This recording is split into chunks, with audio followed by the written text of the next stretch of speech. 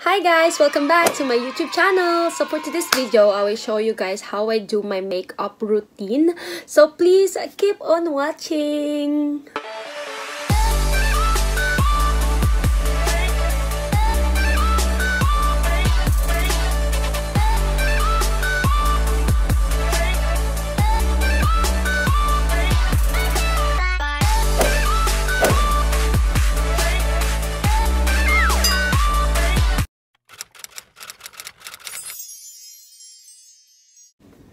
So yun guys, tapos na ako nakapaglagay ng moisturizer sa mukha ko. So, let's start with my concealer. Oh, may dumi.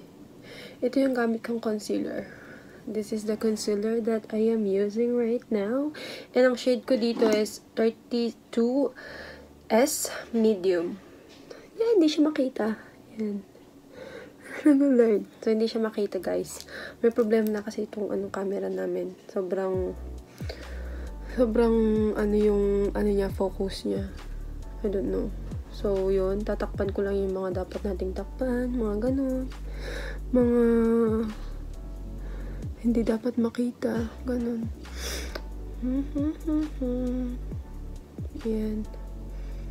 Sobrang konti lang ako maglagay ng concealer. And then, let's blend it. Ito yung gamit kong sponge. Yan. Medyo madumi na siya.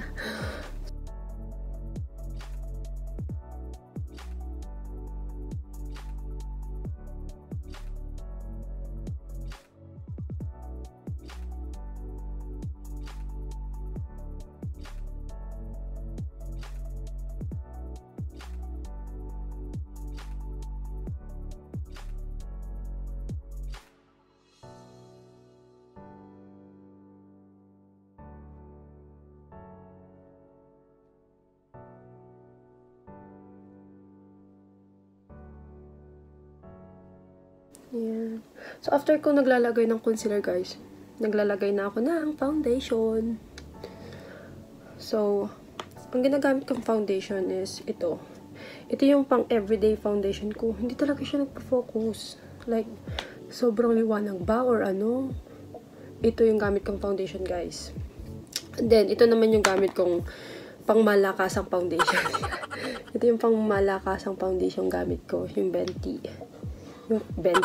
Fenty Beauty. So, dahil sa pang everyday lang naman yung look natin. So, ito yung gagamitin ko for today. Itong foundation na to. So, konti lang din ako maglagay nito. Kasi hindi naman ako maano sa foundation magamit. Ito siguro mga na tong gamit ko. Mga 5 months. 5 months nang gamit ko to. Kasi sobrang konti lang din ako maglagay ng foundation, guys. So, yan. Para may pa-eme lang siya. Ganun. Ayan. Sa ilong. Kasi mas okay pa rin na nakakahinga yung mukha natin.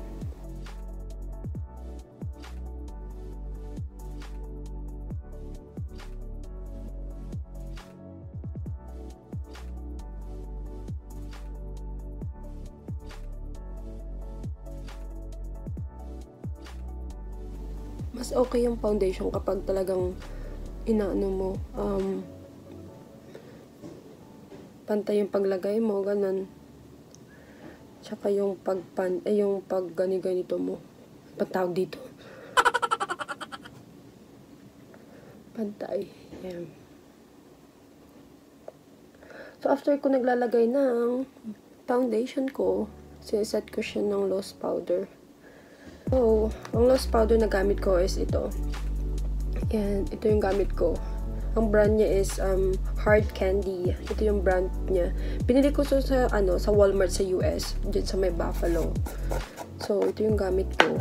So, konti lang din ako maglagay nito, guys. Yun. Tsaka mura lang to, ah. Ano lang siya? $10. $10 lang ata to. Yeah, I guess $10 lang siya.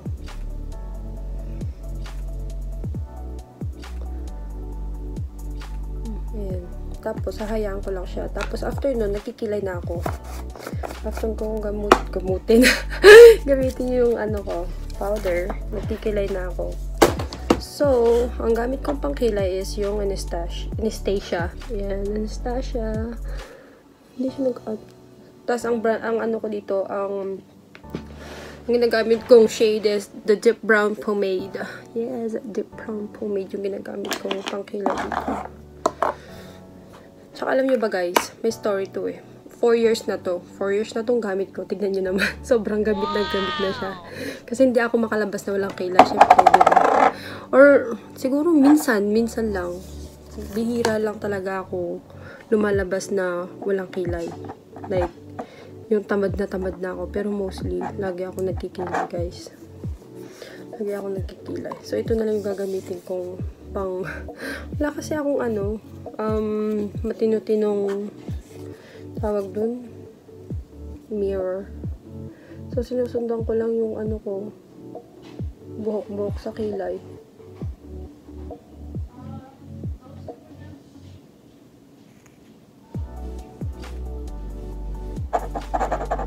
Ayan, konti lang ako maglagay din. Kaya nga tumagal sa akin ng 4 years kasi sobrang tipid ko talaga guys. Sobrang tipid nito. Ang dati gamit ko yung stick, yung pin.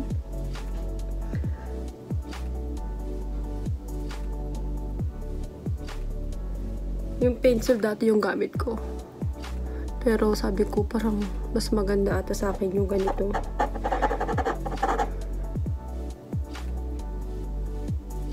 Ayan. Yung pang everyday look lang naman yung inaakma ko dun sa kilay ko. Kasi hindi naman everyday magpapageant tayo, diba? Ayan. Tapos, next naman.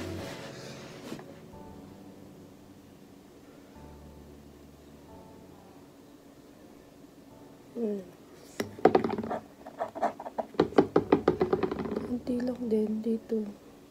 Sinusundan ko lang din yung kilay ko dito sa kabila. Kasi mas maganda kasi yung parang natural look lang na kilay. May mga iba kasi na sobrang OA. Ayan. Pero depende pa rin sa inyo kung bet nyo yun, ganun. Ayan, okay na yan. Tapos nilalagyan ko lang ng konting sa dulo para parang natural lang talaga siya. Natural look, ganun. Ayan, sa dulo. Konting tusok sa dulo. Ayan. Tapos, next na ang ginagawa ko is nagka-curl ako ng lashes. Kina-curl ko na yung lashes ko. Aray ko. Ayan. Gitna, tas-taas. Dulo, gitna, tas-taas. Ayan, naiyak na ako. Ano kasi yung mata ko. Masakit kasi ito eh. Masakit kasi siya. Joke. Tapos, after nun, syempre, ginagamitan ko naman ng konting twist sa mata, ganun. Twist! Magamit ako ng konting eyeshadow sa mata. So, ang gagamitin nating eyeshadow is tong Amigos. Tong Amigos, yan. Ito yung gamit ko palang palette. Binili ko siya sa Tarte. Sa Sephora. Tarte ang pangalan niya. Yan, wait lang, pakita ko. Ang gulo ko? Ayan. Sobrang hindi ko mapakitang maayos. So, ang gagamitin kong shade is yung Amigos. So, dump ko lang. Actually, ko na lang. Dito na lang sa finger ko. Mas comfy ako dito sa finger kapag mga ganito lang. Pero kapag lumalabas naman ako, nagbabrush ako. Pero yung mga pang everyday look ko lang, ginagamit ko na tong finger ko kasi mas easy to use siya. Ayan. Makulayan lang, konti yung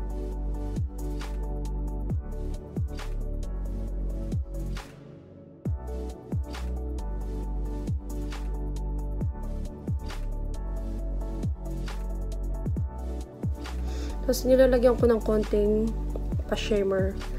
Ang gagamitin natin pa-shimmer is yung Loca. Yan. This is the Loca. Ito yung shade ng Loca.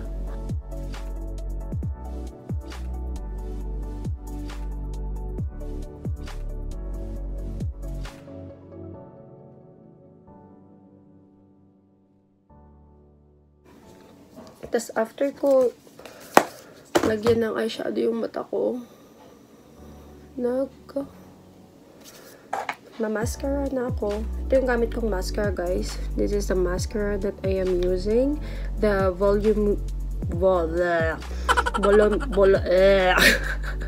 Voluminous Lash Paradise. This is the mascara that I am using. Yes. I guess familiar to sa inyo. Ewan ko kung anong brand to. I guess, ano ata? Ewan ko, anong brand? Ayaw ko magsalita, baka mamali ako. Basta, ano to? Sa ano lang, sa shoppers ko lang siya binili. Ayan. Ayan.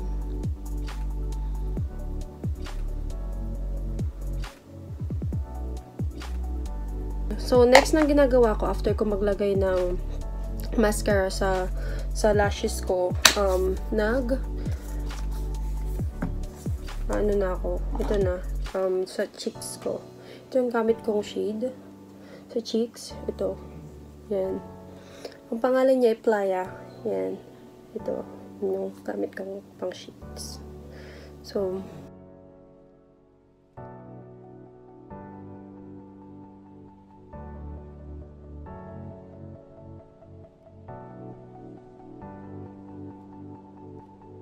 tapos lalagyan ko konti dito sa may ilong para drunk lang yung peg, ganun.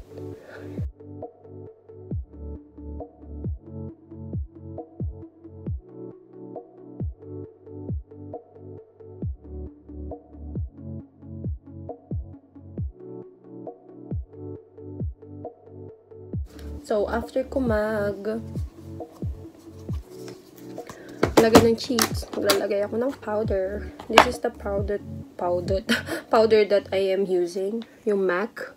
Sobrang na siyang nagpe-fade ng ano niya, yung mga letters niya, kasi sobrang tagal na rin to sa akin. Siguro mag 2 years and a half na siya sa akin. See, halata naman. Gamit na gamit, guys. See, yung sponge. So, yes. Lagyan ko lang dito.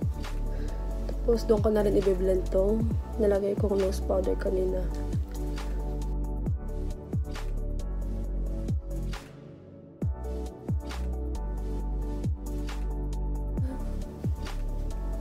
Liig natin. Importante yan sa liig para naman magmukhang even yung makeup natin. Kasi minsan nakikita ko, dito ang puti, tapos dito ang itim.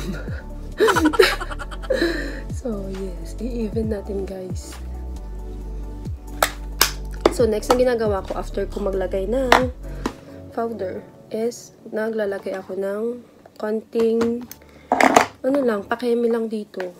Konting contour. Ito yung gamit kong pang contour, guys. Yes. Matagal na rin sa akin to. Siguro mga ano na, kakadating ko pa lang sa Canada, binili ko to nung bagong dating ko sa Canada. Mali! So, parang 7 years na siya, guys. 7 years na siya dito sa Canada. Diba? Akalain nyo yun, 7 years na. Ganun ako katipid mag-makeup. Sobrang nagtatagal sa akin lahat ng gamit ko.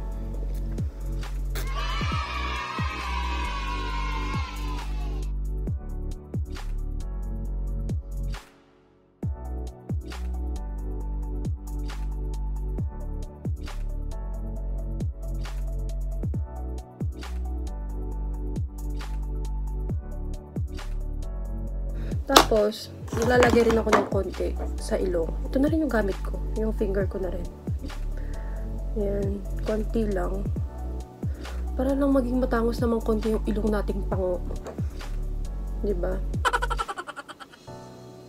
Ayan. Laki kasi ng ilong ko eh. Nakakaasar. Pero mahal ko yan. Hindi natin iiwan yan. Ayan. Konti lang naman. Magmukhang matangos lang naman sa konti. Kano. Ayan. Yan. So, So, after ko maglagay ng nose, sa nose, next na yan nilalagyan ko is shimmer. Konti lang din naman nilalagay ko shimmer. So, this is the shimmer. Ito na rin, yung sa palette na rin. All-in-one na kasi siya. So, ang ganda niya, guys. So, ito na yung shimmer na gagamitin ko. So, itong siloso. Yan. Itong silosong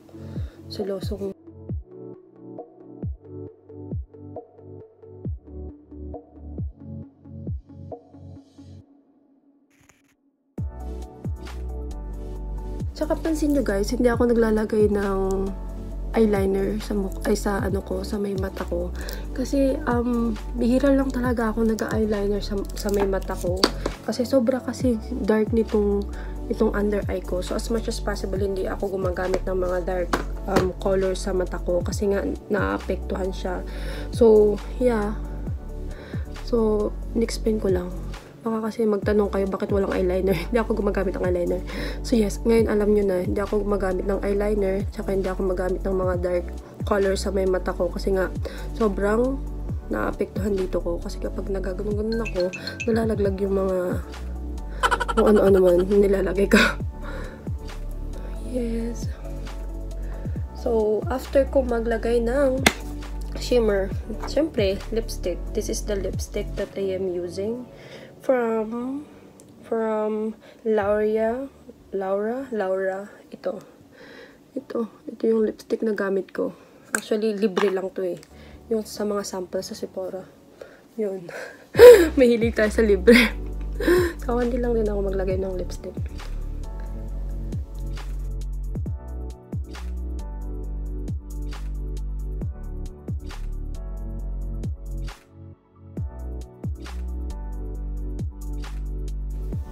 Yes. So, ito na yung look ko. Every time I go out, mostly sa work, ito yung look ko. Every time na nag-work ako. And then, if I go to grocery, ganon, sa mall, ito lang yung laging look ko. So, this is my makeup routine. Yay!